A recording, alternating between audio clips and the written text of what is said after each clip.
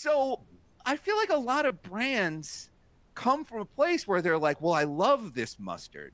This mustard I make is the best mustard. And here are the 5 key benefits of my mustard. It's got the most grains, and it's organic, and it's got a bottle that has a vacuum design. NASA made the bottle so that you always get all the mustard out of this thing. And it's like, they love their product, and they should. I'm sure it's a great mustard. But like, you gotta find something people care about. Maybe it's humor. Like right now, I just saw like I Can't Believe It's Not Butter is doing this campaign where they're making I Can't Believe It's Not Butter fake movie posters. Like where it'll be like a James Bond thing, and it's I can't believe it's not I can't believe it's not Bond. I don't know. The James Bond thing, you get it. Pay me to come up with the joke. I'll just come up with the premise. But I like what they're doing where they're like making posters for like I Can't Believe It's Not Butter romantic comedies and action films. Because it's like, don't care about a margarine replacement, but I do want to laugh while I'm on Twitter. And the other thing that I like is that it's like, well, I kind of already know what this thing is. I already know what I Can't Believe It's Not Butter is. So you don't really have to waste a bunch of time giving me the 15 key benefits of how it lowers your cholesterol. It's got less calories, less fat, this and that. No, I get it. So spend less. If you spend less time selling me on the thing, you spend more time like giving me something I want, making me laugh during my day. I'm stuck at the DMV. Let me scroll through the thing and I see a funny thing with the butter guy, and there's a thing with the butter, and now I don't know, the next time I'm in the supermarket, I might kind of subconsciously remember that you made me laugh and you made me smile that one time. Maybe I will try butter. When you're positioning something from a social media perspective, how do you sell that internally to a team that's only ever written about themselves? Well, I mean, the first thing is you have to try your best, and you have to know that ultimately they may not go for it. But the thing is, what I like to do is meeting theater, where it's you walk in there and you put your best foot forward. I think a way to sell in like a concept or a campaign that is a little bit out of a client's comfort zone is to use other existing cases that the marketplace has proven. Like a couple of years ago, Hamburger Helper made a rap album mixtape. And and so everybody wrote about it. And so you can go to your client or your boss and you can be like, here's what Hamburger Helper did. Here's what Taco Bell did with this hotel. Here's what Kentucky Fried Chicken did, where they put the Colonel Sanders' face in the desert, and it was so big you could see it from space. And like, you can show them the coverage, and then you can obviously talk businessy. But ultimately, what I think you need to do is you need to get them excited about the potential, because your heart is the first thing to say yes to something. Like, you see the thing, you fall in love with the thing. What I don't like is when people go to pitch an idea and they have 15 slides about this one idea. It's like, yo, by slide 2, the client might be like, we're not doing this. And so like, now you're just wasting their time with these other 13 slides about, oh, and here's the channel strategy, and oh, here's the media buy, and here's the this, and here's the potential headline. Oh, I hate that when they're like, here's the headlines you might get. And they like mock up headlines like it's a Spider-Man cartoon and there's something spinning towards a thing. What I like to do is go to a meeting with a client or my boss and pitch them a couple of ideas as like 1 or 2 sliders. Because then now you're talking, and it's now they're rolling the idea around in their head and they're pitching something back. A good idea finds the money or the will or the logistics. They don't like the idea. The logistics are like, who cares about the logistics? How do you source your ideas? You talk about competitive analysis or cohort analysis, but I know a big piece of that for you comes from community management and learning about what types of things do you do for that? Just to jump back to something you said, like an old boss of mine said, you can never go to the client and be like, do this idea because trust me. Like, do this idea because I want to do it. It's just, that's like such a weak position to be at. If you can't get them to fall in love with the idea or see the value of it, maybe you shouldn't be doing it. I like to go into meetings and pitch big because, look, there's a really good chance that It's just not going to happen. And it's probably not a flaw in the idea or your pitch or your presentation. It's just like someone somewhere up the line, suddenly $1 million disappeared.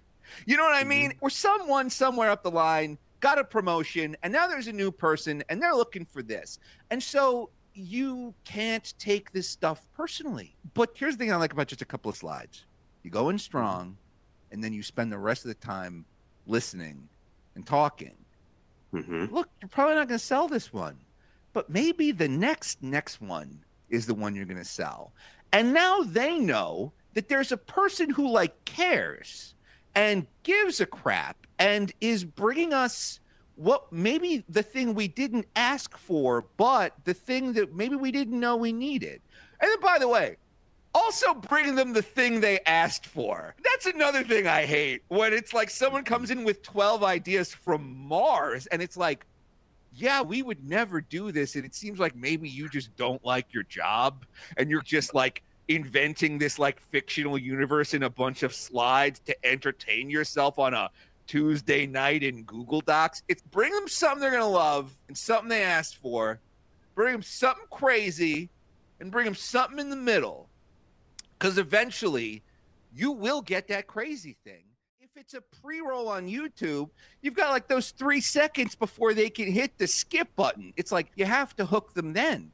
So whatever you're doing, if you can't explain it in 3 or 4 words to somebody who has no idea what your brand is and no idea what you're talking about, like it's probably not going to work.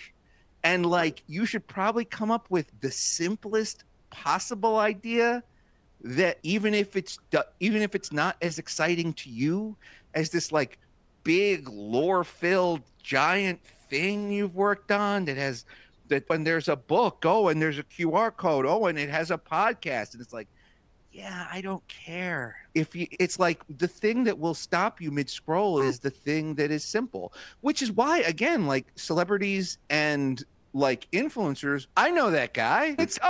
I know Ryan Reynolds. Okay, he's talking about phones, huh?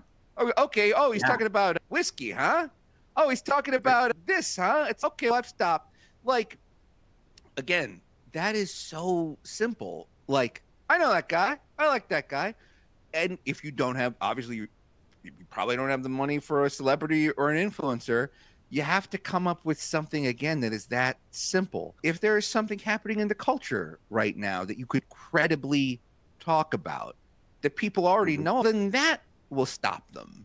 You know what I mean? I think that's why like a lot of brands do like memes and things like that, because it's like, hey, I know that meme. It's, hey, I know that thing. Hey, I know that. And you'll get them to stop. And then it's okay. Now we'll talk a little bit about us. So that's the hook. But the difficult part is like finding a way to lead with something that people already understand, but that hasn't been talked about to death.